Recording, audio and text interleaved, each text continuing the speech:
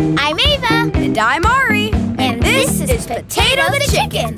Welcome to ClearWaterKids Challenge. Clearwater Farm is where Potato lives. And this is a place where kids can explore and learn from nature. Today we're asking, Hey, Potato.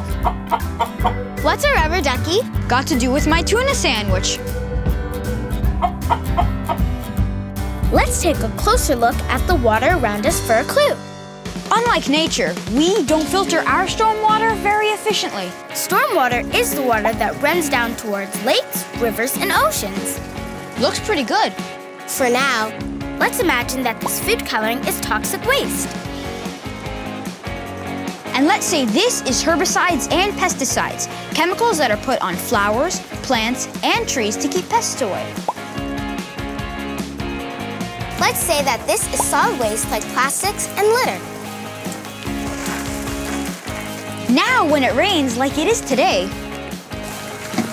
the rainwater collects all this gross, toxic stuff and washes it into our sewer system, and then right into rivers, lakes, and oceans.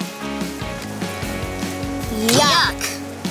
If an animal eats plastic and then I eat the animal, then I'm eating the plastic basically that the animal ate.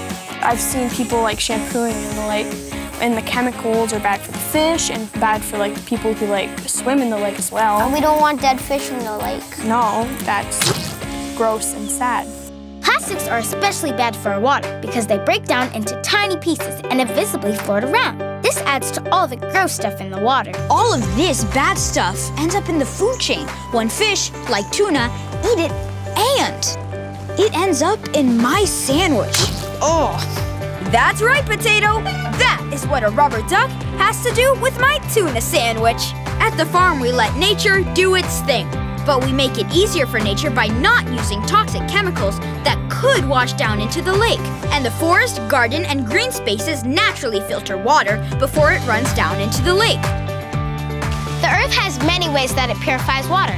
Sandy soil traps little things as water moves through it. Bacteria in soil eats and breaks down contaminants to purify water.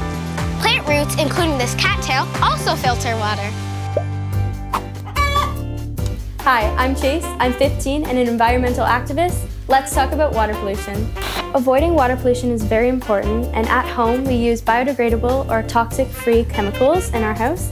And we also try to reduce whatever we put down the sink that doesn't belong there, any fats or other chemicals that shouldn't belong down the drain. We try to keep away and just put water down the drain.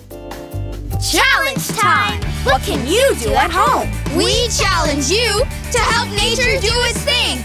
Yeah! Use natural ingredients like vinegar and water when you help clean around the house. Or head down to your street and clean up any litter that could wash down into storm drains. For riddles, games, and lots more to explore, visit ClearWaterKids.org. Be like Potato and challenge yourself to build a healthier world.